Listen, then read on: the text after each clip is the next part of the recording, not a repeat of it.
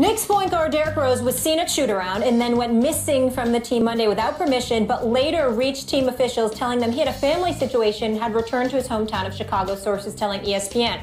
Now, Rose missed Monday night's loss to the Pelicans, and the Knicks had grown concerned enough earlier to check on him at his apartment, sources telling us. Now, Rose spoke with reporters Tuesday, saying he told head coach Jeff Hornacek of his absence on Monday. That was a family issue. For one, it had nothing to do with the team or basketball, but that's the first time I ever felt like that emotionally, and I had to be with my family. The first thing I thought of was just getting out there, so I really didn't think about nothing else. I explained to my teammates I didn't want any distractions. I apologized to them earlier, just letting them know that it never happened again, but I put that on myself with not telling the Knicks, and it was just bad timing, you know, but I'm not perfect. Far from it. I want to be here, just playing in New York, playing on one of the biggest stages in the world, if not the biggest stage. Just being in the city, it just motivates you, so I get it. So is it fair to say it was family first and then your occupation second in this case? Yeah, for sure, but that's just who I am. That's how I was raised. Well, the good news is Rose is okay. He was fine, but the Knicks didn't disclose the amount. New York faces the 76ers in Philly tonight. Rose will be in uniform. Stephen A., should he be starting? No, he should not. Not only should he not be starting, he should not be playing tonight. Matter of fact, I think what he did warrants a suspension. I wouldn't care if they sent him home for a few days to spend as much time with his family as he needed. And that's not to diminish what's going on. I know Derrick Rose a little bit. Certainly know his brother Reg. His family's wonderful. Good people. Nice people. Whatever problems that exist, I'm quite sure are very, very real to Derrick Rose. Derrick Rose is not faking it, Max. He's not a liar. He's not somebody like that. He doesn't come across as that kind of dude. That's not what this is about. This is about the fact that a grown man who is a professional, who is being paid handsomely to be a professional, on more than a few occasions has exhibited behavior that is nothing short of juvenile. That's what this comes down to. And when you look at it from that perspective, to sit up there and say, well, you didn't want to be a distraction to your team. Well, your teammates wondering where you are because you didn't even call anybody to tell them that you wouldn't even be making the game, to have the organization looking at you, to have dudes wondering whether or not something had actually happened to you. Now, Max, as you have indicated on many occasions, you know I speak to people. Well, of course, I've spoken to people for the New York Knicks organization. You had dudes who were actually worried that something had happened to him because they didn't hear from him. Then nobody heard anything from him. And when somebody has to send, I know I had a coach call me last night about something that happened a couple of years ago where they were looking for a player and the player hadn't shown up. And they initially was going to leave him, but a sixth sense said, no, don't leave. Have security go and check on him. Come to find out, they sent security. This dude is laid out, butt naked, practically tied up because he had gone out the night before and some women drugged him and robbed him. Okay? So Lord knows nobody knew what had happened to him until security went there and got him. So these kind of things happen to players. They've been robbed, they've been mugged, you know, I know of players they've been held at gunpoint. I know of instances like this. You didn't know what happened to Derrick Rose.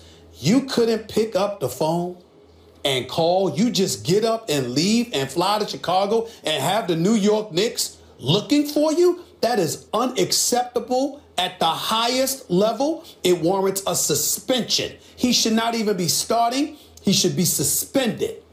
Should Derrick Rose remain on the Knicks after this year? No. Okay, we agree about that. And therefore, he must start tonight. As a matter of fact, for the next several weeks and up until the trade deadline, what I would do if I were the Knicks is he would be the featured guy in the offense.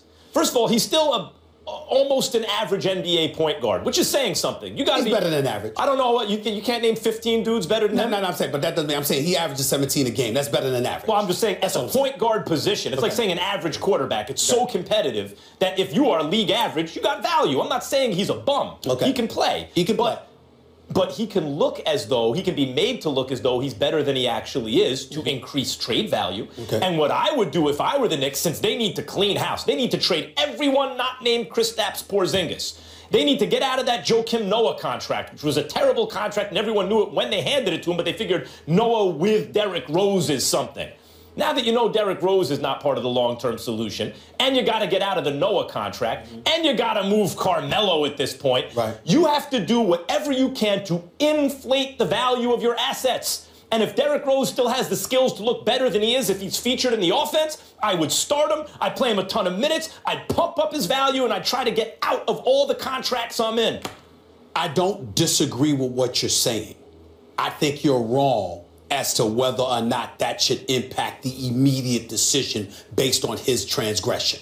What I'm saying to you is that once he came back from the suspension, I'm all in with what Max Kellerman is saying. My issue is that for the moment at hand, whether it's for 1 game or 3 games, for the moment at hand, what you want to do is send a message to the players and the organization that this kind of stuff, from a cultural perspective, is not tolerated. We're not giving anybody a pass. You don't want to compromise it just because you're trying to elevate his trade value. Once he gets back on the court and plays 30-plus games for the rest of the season, that will determine his value in the free agency and beyond. But what you don't do is give this transgression a pass. Max, a teenager, Max, knows to pick up the phone and call your boss. Even if you're lying, come up with an excuse. Yo, I can't make it to work today. Here's the reason why. You cannot excuse that in any way. I respect that point of view. I respect your point of view. That's a legitimate point of view.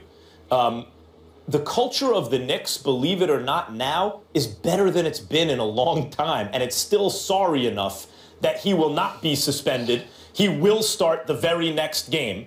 I mean, this is the franchise you're dealing with. I will say this to you. I would make the argument, Mike Woodson, when he was coach of the Knicks, the coach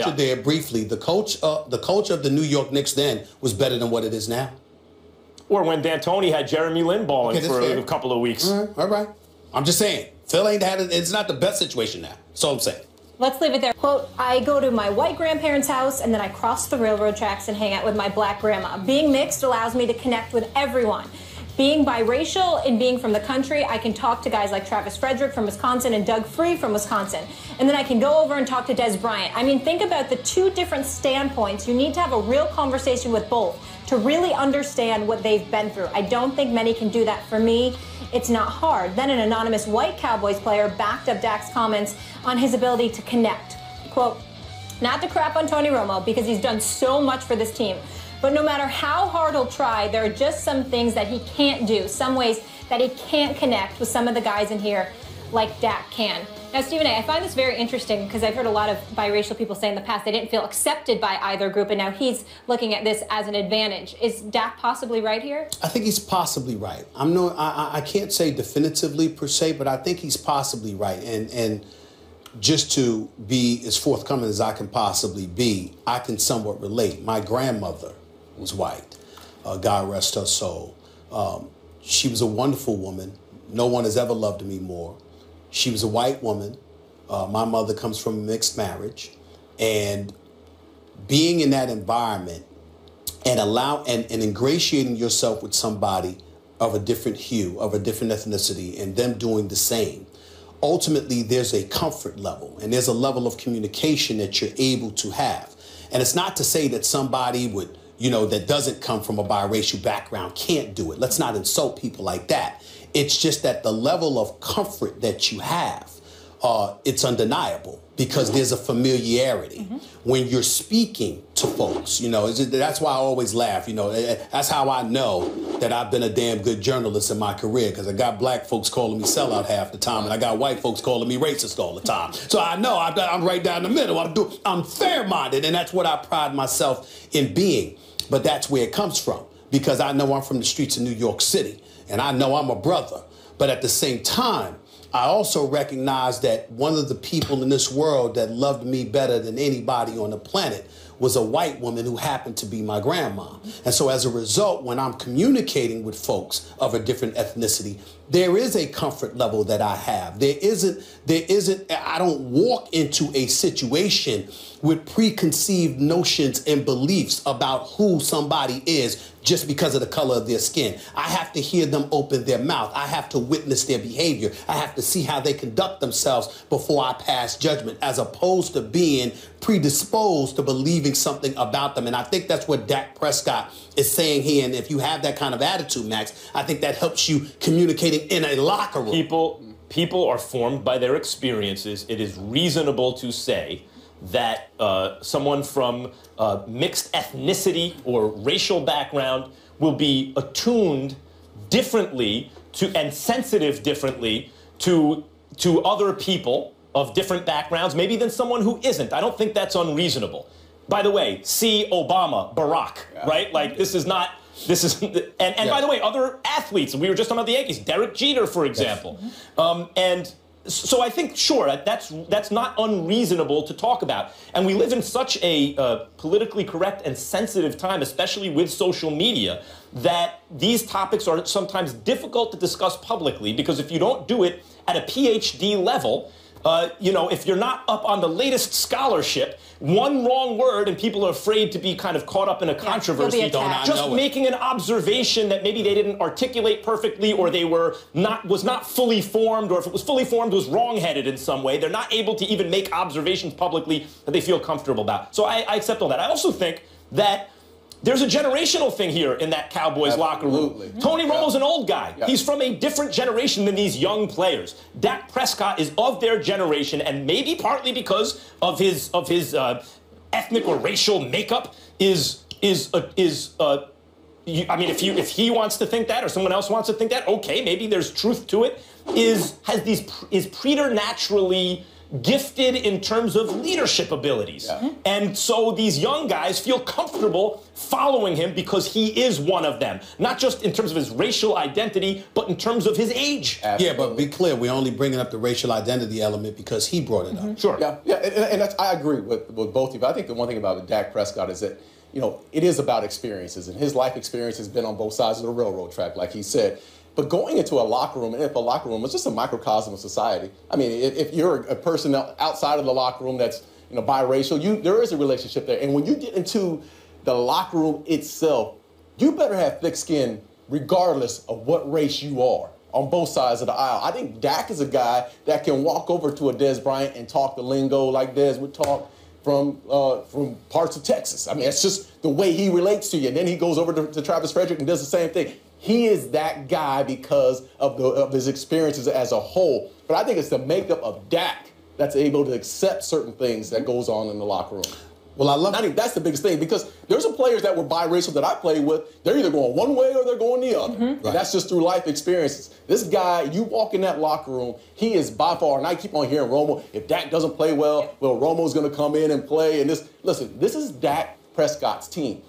On the field, in the locker room, wherever you want to talk about, across the board, he is the guy, much like Troy Aikman was the guy in the 90s. Well, I appreciate your honesty in breaking it down from a locker room perspective the way that you did. And I think it's important to make sure we remember this. Dak Prescott is a leader. It's clearly his team.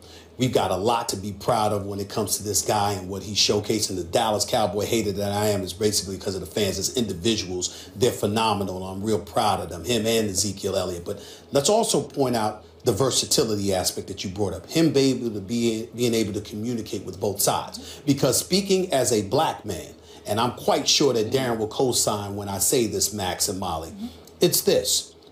You can be biracial. You can have those experiences. You can be diverse enough to communicate with all folks. Black folks don't have a problem with that. We respect that.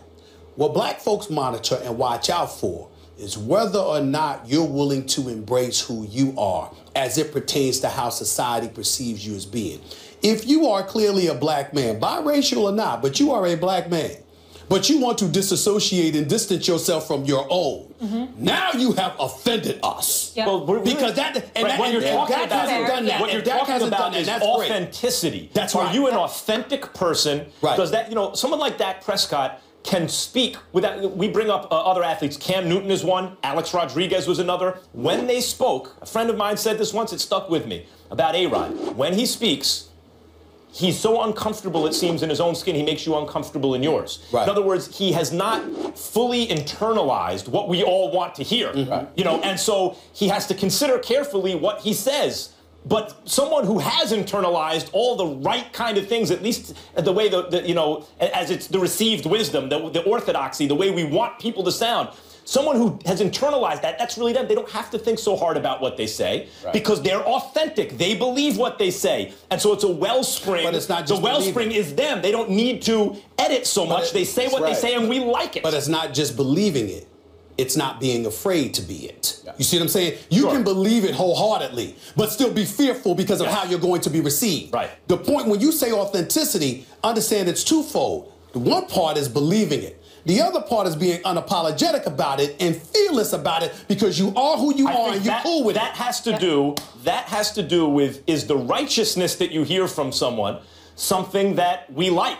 If we like that point of view, if it's mainstream, then we embrace that person as being authentic and righteous and good. And if it's not something we like to hear, you know, that person is ostracized. But Dak is saying stuff that people like to hear. And I think there's definitely validity in his statement, but he's certainly a special guy and a leader, and it's hard not to root for him, even it's very hard as a Cowboy. It's very hard not to root for him because he deserves to be rooted for. It's that damn uniform that does it. All right, let's move on. It's that damn uniform. Darren, you will be back with us later. Appreciate you.